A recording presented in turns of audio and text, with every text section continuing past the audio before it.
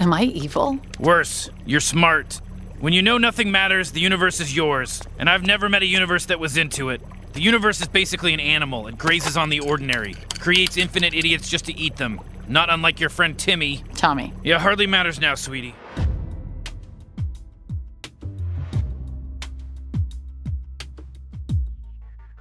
Do you want Rick Sanchez to be your grandfather? On the one hand, he'll take you on a 20-minute adventure, unless he prefers another grandchild to you. On the other hand, he is obviously far from being the most lovable person.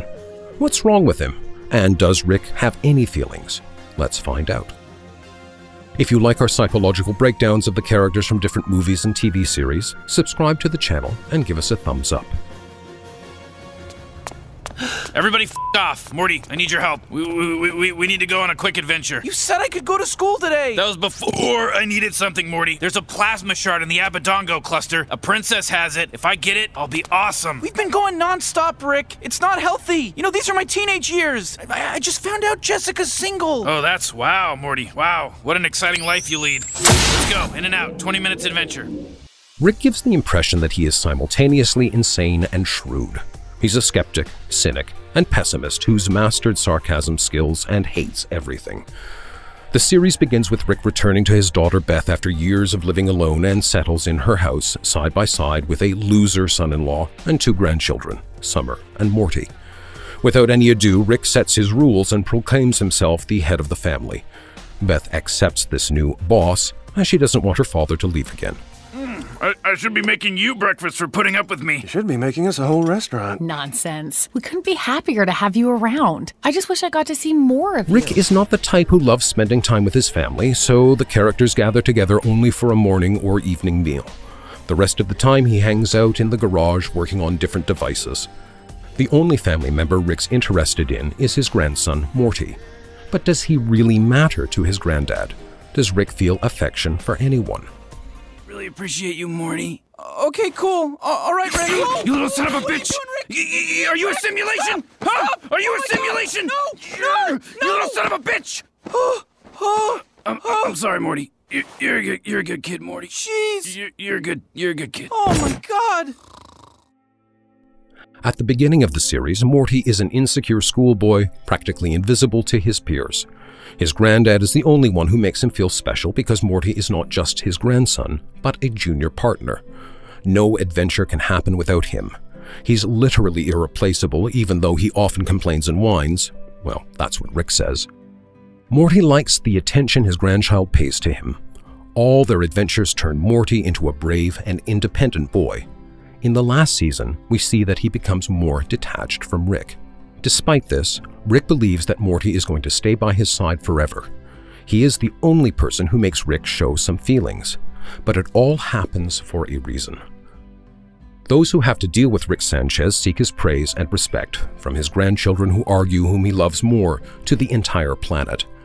If you have to communicate with the likes of Rick and feel like Morty 24/7, check out our course, Get to Know Yourself. Find some tips to boost your self-esteem. The link to the course is in the bio. Rick is unsentimental and no one expects him to be upfront about his feelings. In fact, he openly claimed that he doesn't believe in love. Listen, Morty, I hate to break it to you, but what people call love is just a chemical reaction that compels animals to breed. It hits hard, Morty, then it slowly fades, leaving you stranded in a failing marriage. I did it. Your parents are gonna do it. Break the cycle, Morty. Rise above. Focus on science. Considering that Rick doesn't demonstrate any affection towards people, it's obvious why he feels free to manipulate them.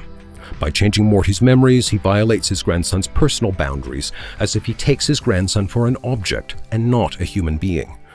Without any second thought, Rick has cloned his daughter and doesn't bother which Beth is real. The main thing is that the clone performs her functions. We may presume that he made a copy of his daughter because he cares about her. Well, this is slightly possible. It's hard to believe that the very fact of cloning your child may be a sign of love. Why would you make a clone of me just to send the clone into space? Well, you didn't want to go, and I thought, okay, that's cool. But then I thought, well, you know what would be even cooler? Is a space daughter. So I made one, and I put a bomb in her neck in case she ever came back. Father of the Year! She wasn't supposed to come back! Why did she? Well, she found a bomb in her neck, wouldn't you? It turns out that Morty is not the only Morty in the multiverse, which makes Rick upset. But not for long. He responds sarcastically that there are no irreplaceable Mortys. This is actually Rick's philosophy of life. When he can't have or fix something, he moves to another universe. Wonderful things, Morty. Just you and me, Morty. The outside world is our enemy, Morty. We're the only friends we've got, Morty. It's just Rick and Morty. Rick and Morty and their adventures, Morty. Rick and Morty forever and forever, 100 years. Rick and Morty things. Me and Rick and Morty and running around and Rick and Morty time. All day long, forever. All 100 days. When puberty hits Morty, Rick replaces him with Summer. This only means that Rick lacks empathy and has a low level of emotional intelligence.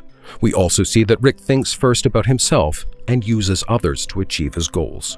I did a pretty good job back there for a human cloaking device. Saved your ass. All right, Morty, don't break an arm jerking yourself off. Man, I can't believe you, Rick. That right there, that was a great opportunity to show a little humanity, you know? To connect with me a little. Hey, Morty, you want connection? Go be part of some stupid club like all those dumb Ricks. You know, maybe I don't connect because I'm the rickest Rick there is. And you know, it would go without saying that the rickest Rick would have the Mortiest Morty. Even though there is an infinite number of Ricks in the universe, our Rick believes he's the rickest of all, and this version agrees with him. Rick is a brilliant scientist. He knows that he's unique and doesn't miss a chance to mention it and humiliate others. The president, other scientists, even other Ricks are good-for-nothings. But what happens if someone doubts Rick's greatness? He'll try to prove them wrong. His close people know this well enough to never put themselves in this position. Although once Morty manipulated his granddad to invent a device he needed, Rick was very reluctant until Morty expressed doubts about Rick's abilities and got his way. Rick made the device. What does this say about Rick? He is a manipulative and unsympathetic narcissist. He doesn't value an emotional connection, considers himself an outstanding person, and needs others to appreciate him in the same way. He does everything to make this happen, demanding admiration and shooting down any other point of view. Personality is a complex structure. It consists of innate features of our nervous system as well as the features we acquire growing up, being under the influence of environment and upbringing. These factors are responsible for the formation of personality, which can be either normal or pathological. For example, if someone has a weak nervous system and they have been systematically abused, there's every likelihood that their personality will develop pathologies. There are, however, two types of personality without pathological implications: norm and accentuation. When a person has a normal personality, they don't take their emotions to extremes and find it easy to adapt to a new environment. As far as accentuation is concerned, people have impaired adaptability, and some of their traits conspicuously manifest themselves in stressful situations. Also, pathologies include chronic personality disorders, which amount to about 10 or so. Rick struggles with one of them, namely narcissistic personality disorder, which is characterized by a pattern of grandiosity, need for admiration, and lack of empathy. Look at this, Morty. Look at my f***ing hand. Look at this shit. Why do you keep doing this to us? I don't know, Morty. Maybe I hate myself. Maybe I think I deserve to die. I don't know. The classic feature of narcissists is their unstable, ambivalent self-esteem. Rick never shows his weaknesses in front of others. Like a typical narcissist, Rick does his best to ignore shame and fear. These feelings are considered to be the signs of weakness, so he deems he has to avoid them.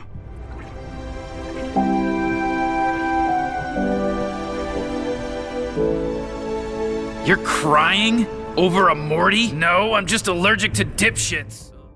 The duality of a narcissist's self-esteem means that it goes from "I am the best" to "I am worthless" several times within a short period of time. But even during these mood swings, narcissists hide their insecurity from other people. When alone, they indulge into apathy and self-condemnation. All this is true of Rick.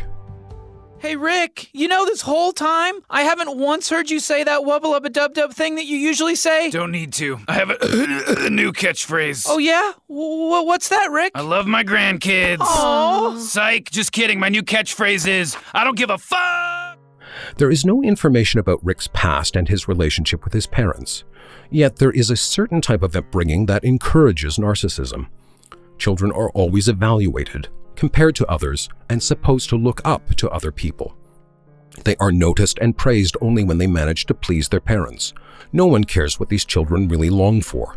If a mother wants her child to become a scientist, she would insistently direct that child's attention to the sciences, overlooking their natural talents. Since any child wants to be praised and cared for, such parental behavior makes them create a false self that helps them get what they want from their parents. However, they doubt themselves and absorb an idea that they are flawed. This never-ending cycle of evaluation and comparison triggers the feelings of inferiority that never leaves the narcissist alone. Now, we can imagine what kind of upbringing Rick had and how his narcissism was formed. Let me out, what you see is not the same person as me, my life's a lie, I'm not who you're looking at. Let me out, set me free, I'm really old, this isn't me, my real body's slowly dying in a vat. Obviously, he has to be confident and decisive, dealing with the universe. But envy and emptiness shouldn't be the driving force. Rick suffers because he lacks close or like-minded people and often notices that even his family use him. He fills the void inside with alcohol, which makes him experience euphoria and a false sense of the absence of intrapersonal issues. What's your take on Rick Sanchez? Would you go on a 20-minute adventure with him?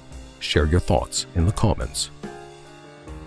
Rick is a great scientist and a weirdo. People like him rarely like other people. If you don't want to fall into the trap of their look-down attitude, you'd better spot a narcissist a mile off. Our course, Get to Know Yourself, can help you with this. The link is in the description box. Art for Introvert is not just a YouTube channel. It is an educational project that covers a lot of different topics. If you like our videos, check out our courses. See the link in the description box.